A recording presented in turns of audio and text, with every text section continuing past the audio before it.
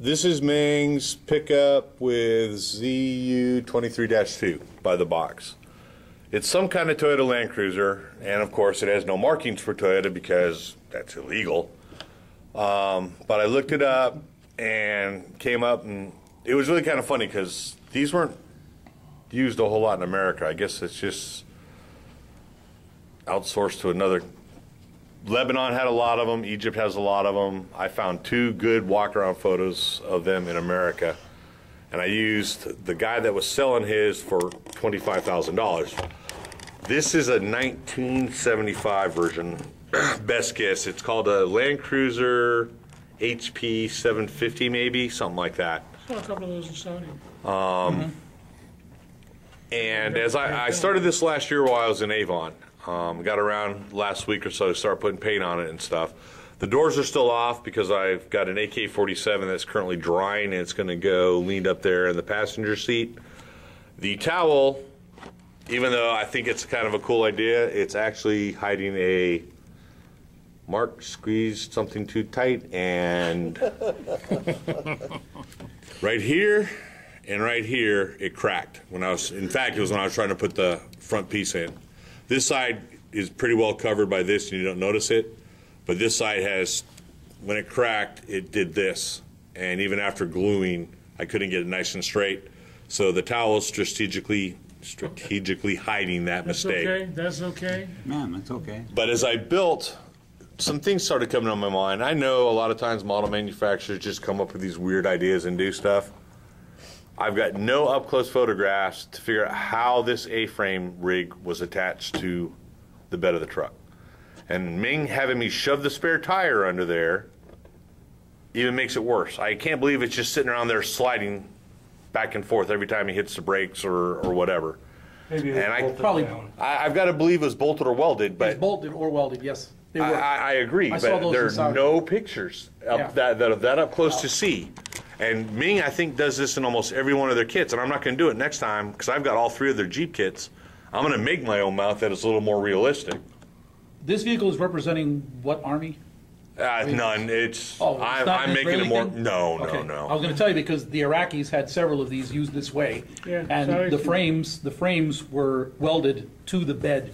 They were not belted to the chassis. And that crack you have on the side, that's legit because that weapon in the back would crack the frame that fast. I'm telling you, half the vehicles the Iraqis used like that What's broke underneath? down. You got a counter? Did they give you the counter right in the kit? No, it's all by itself. And like I said, it was a neat little kit. There were a few things that I did wrong, like I put the tailgate on wrong. It was supposed to go, or not tailgate, but this lower piece where the reflectors are. Was supposed to go the other way, and of course I didn't find that out until after all the paint and everything was on. The tires are rubber, but several companies do make aftermarket full resin wheels, which are a neat idea if you're worried your rubber is going to go off. The wheels do articulate a little bit. I saw one of these parked in Cobar Towers, and I got down and looked underneath it, and there was a big Hurricane counterweight right under the center. I don't know why you'd want to do that. Because of the gun. Roll it probably once you start to prevent firing. it. Yeah, if you fired it. The U.S. Air Force, when they put direct forward, the Jeeps we had at Osan with a pintle mount in the back for an M60, they had a friggin' counterweight underneath them. It's all Model Master paint. That's some kind of beige sand with a gray interior, and all the aftermarket is just stuff I've got in my spares box. The ZSU has been painted Russian armor green, and unfortunately it's semi-gloss, so this weekend I will hopefully lay flat coat on it and pretty much call it done. The AK-47 just needs to get glued in. I can close the doors up, but this was something I noticed, and I don't know if with Clay doing his camera, I did my typical mask for a little bit of dust on the windshield. Either the windshield's too short or the windshield wiper blades are too wide. The blade arc went all the way up onto the roof after I did the old full cutter and everything else, but I was like, okay, I'm not going to alter it now, so. It's probably blade arm. And it's probably correct, but they're both the same, and it was just so funny because it's the first kit I've ever done that with and have that happen. The other ones always end up looking great. But it is. They make 3 different versions of it. The trucks are a little bit different. One has this. The other has a ZPU. I think it's a 23.1, and then the other one has a ZP or a ZU 14.2 in it. And this one is what? This is a 23.2, 23 millimeter 2 barrels. The first kit they released was more of like one of those Toyota sports looking ones. I don't know enough about trucks. And it has just a single barrel version of this, and the latest edition has that like Australian looking one with the snorkel or the high mounted air filter. Yeah. And I think it's mounting a ZU 14 millimeter with 2 barrels. 14.5. I've seen a couple pictures of those. Some of the aftermarkets that have been made for these type of vehicles since they came out, I think they're a great line of trucks, especially if you're interested in Middle East wars or stuff like that. 3 different companies make a Russian version of the FAR rocket launcher mounted in the back. Ooh. Black Dog makes a BM3 turret conversion where the mount fits in there and the BM3 or BMP2 or 3 turrets mounted in the back. Wow. And then again, you can do anything you want. You can throw a 106 millimeter recoilless rifle on that. It has to be a high mount. These are hinged, but I don't know enough about back here how much of it would have to be cut down. Oh, true. And again, they're hinged, so this does drop down or come off. I just don't know. Looked at it to see what would have to come off to lower it back here. And like I said, the accessories are all the Tokarev TT22, whatever pistol that is strategically put there because there was a divot on the windshield. I didn't fill, not windshield, on the dash panel. I didn't quite fill all the way, so it's hidden with that. And it was a fun little kit. Just a side note, if you happen to not put the doors on, doesn't look that bad without the doors on it either. No, and I was fighting whether I wanted to leave them opened or closed or whatever. The one downside, windshields, they're either up or you're sawing the windscreen part because that stays mounted on these trucks. Glass for the doors, you mean? Right. Well, yeah, you've got the triangle windscreen. Right. If you want to have your windows down or off, you have to shave that or cut it. It's not 2 pieces; it's all 1 piece. So. Oh, for the wing windows. Yes. Got it. So I didn't feel like cutting. So I would have preferred leaving them down so you could see the stuff inside. You'll still be able to see some of it probably through the closed glass door, but. Nobody knows. You didn't blab about it. This is still Takom's M47. I know. Coming along slowly and surely. It's a nice kit. Who's kid? Takom's. The mantlet and barrel are, like I said, 1, 2, 3, 4 different pieces, 5. A lot of putty, or what I say is a lot of putty to make everything try and fit together. It still doesn't. Once it's on and I've got it glued in, I've still got to figure out a way to get these all down to the hull and make it look right. One of the guys, or 2 people I've seen build this far, just put a little pressure on each one at a time and had them glued. The thing I didn't like, I found out today as I was working on it. It's fine. There's not a whole lot on it. Okay, these are currently just held in place. But there are 2 huge gaps where the front fenders are, and they shouldn't be there. And even if I just hold them tight and use any kind of glue, there's still going to be a gap somewhere. So I'm not sure how to fix it. It's a lot less noticeable on this one when it's actually attached. Oh, you're going in. See, it's not quite so bad there, but on this side it's still going to be bad. So we'll see. I may have to use some more centrifuge or subterfuge or whatever to try and hide that one gap. Squadron green putty. No, that won't work. Not there.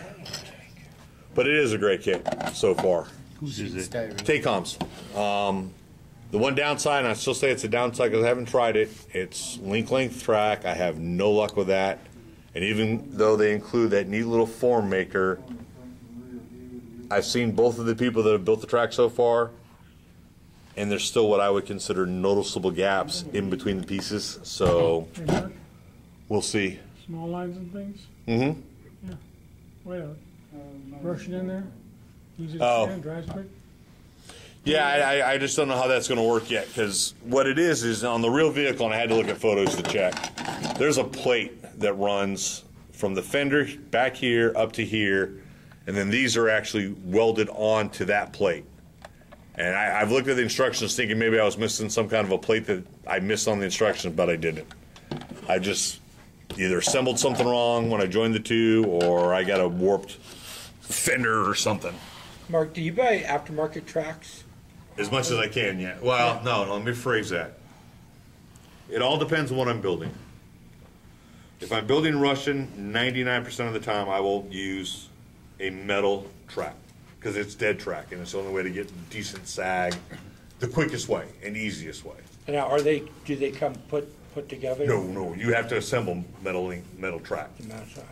Okay. If it's what they call, one pin at a time. I would love to have M48 track and M47 track be the same, because I'd use Dragon's track on this in a heartbeat, because it has return rollers, therefore it's an active suspension or an active track, but they don't offer that.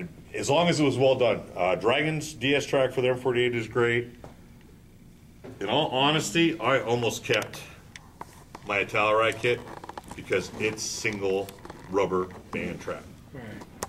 Kind of on the thick side, but I still prefer that. Can you buy rubber tracks for just any tank or any? Only if it's been made. No, I mean, that's just it. DS. That's what so I always, in magazines, I always see aftermarket part and so forth. So I've only put one tank together with links. Right. But because of my shaking, I can't always get them together. And you're doing plastic links, right? Yeah. See, that's what I have problems with, for So whatever reason. Whether it be plastic or metal. Right. I would have issues with just. Understand. So that's why Not I'm saying true. rubber. Metal track is held together by pins. Problem is, you have to cut the pins to size, slide them between the two pieces, and then it's done. And that's one joint. Next build night, Dr. Yeah. Harrison, Or- watch him. He's the you're last doing couple of fruits build or you're nights doing he was chisels? putting tracks You're doing together. Next plastic, build right? night, bring yours in and have Yeah, Harrison see? put it together for you. If you remind me, I'll bring in a set of Frues and let you, or I'll bring in Fru or Spade Ace or Master Club and let you take a look at them. Yeah.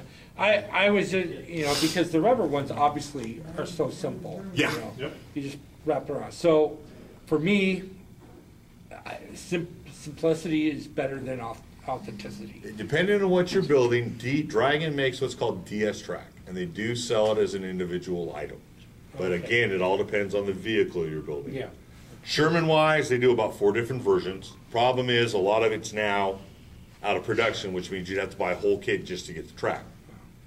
Panzer IV, Panzer III, kind of the same if you're doing a late model, because the track were the same. They do sell that separate. They do Tiger, they do Panther. T-34, I think. I don't think they do T-34's rubber band. No, it's DS. Right, they do the individual, what they call magic track, which is still going to be a problem. It's already pre-cut track. All you've got to do is glue it. But if you're having that problem They come in with the sections. gluing, Yeah, I've done this. no, magic track is all one piece. Oh, it is? Yeah, the ends are all cut off. You don't have to supposedly do anything. Oh, okay. But that's individual, and I have just as much problem with something like that, because there's always that.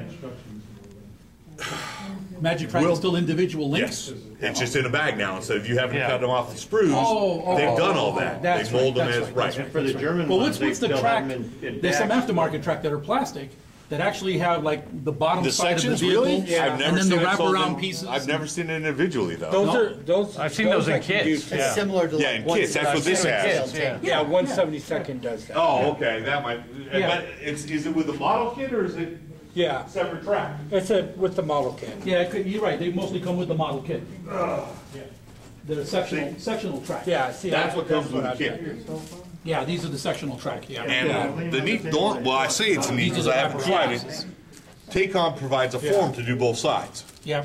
Yeah. but I've These got are- no idea These are how it's going to better. work. There's not as much. Links to put together and stuff, yeah. What are you looking for right now? And I can tell you. Oh no, I was Oh, talking. okay. I was just thinking in general. In general, because gotcha. one of the kind of the down things about tanks is putting the tracks together. That's why I stay with Tamiya models of my building tanks, because they have rubber band tracks. Yeah, but they're T55 tracks do you have that off? It doesn't matter. I can edit it. So. POS. I don't It care. really is. See, No. But I'm like you. I don't care for the authenticity. I'm looking for simple and to build. Okay, that's where my fine line is. If it looks halfway decent, I'm willing to use it. But Tamiya's T55 track, Trouble I've had with I just rubber want it band to be tracks, when you put simple. them I on, they're could- tight, they bend the front wheel. Yeah, sometimes, I'm yeah. not as I would have to judgmental put a on it. steel If it axle looks on like it. track, it's good to go. well, and again, that's where What I do is I for me, stretch like mine I said, in hot water because first. T55, T34, You soften them up, 62 stretch them a series, little bit. or what I call flat run Put them track. on there. There's no return roller, so when it comes off that sprocket, it's only got one place to go, and that's down. Rubber track, you can't do that with unless you know what you're doing. Having a T55 where the track comes off the sprocket and stays in Straight, the air yeah. all the way to the idler is wrong. It's not how it operates. And 113, same way. There's no return rollers, Yep. so when it comes off that sprocket, It's supposed to it say. hits at the middle road wheel, stays this far off of the middle road wheel, and then continues on to the idler. And you can't replicate that with rubber band track without That's true. doing the old fish line To pull it around the down. sprockets. Yeah, because even on 113, the track should not touch that middle road wheel. It's like I said, in real life, it stays this high off of it. So the only way to do that kind of track with rubber is, like I said, the invisible fish line and pull it so it looks about. I tried doing it with that. Big mistake. The road wheels on that thing are articulated, and I should have glued them all into place before I started, because as I tried to glue the track to the road wheels, the road wheel wanted to come up to meet the track. So it doesn't look right. That was my fault when I built it. I'm Well, more, no, it's not bad now, but I'm more of the, if I got it together, I'm happy. Yeah. that's fine. I mean, it's like I said, it's just me. That's, Right. Yeah. There's, I think Meng, because I've got a set, I forget who makes it, I think they're Meng, makes rubber or vinyl, single piece tracks for Sherman tanks, if that's what you're looking for. Oh, And they actually look pretty decent. I mean, Then the Dragon DS look good as well. The single ones AFV are in Club production. makes a run for Sherman's. The Dragon, if you check the Dragon website, you can find, they are always running sales on their Sherman tanks for like $20. And that's not bad for buying a single strand of the I was single going to piece say, piece if track. you're looking for Sherman and you know you need Sherman, always buy M4A2 late PTO. The kits still come with one set of DS T54 track and one set of DS T54 EEC track. So you get two sets of Sherman track for the price of one kit. And who's that? Dragon. It's called an M4A2 late PTO. If you don't know what it is,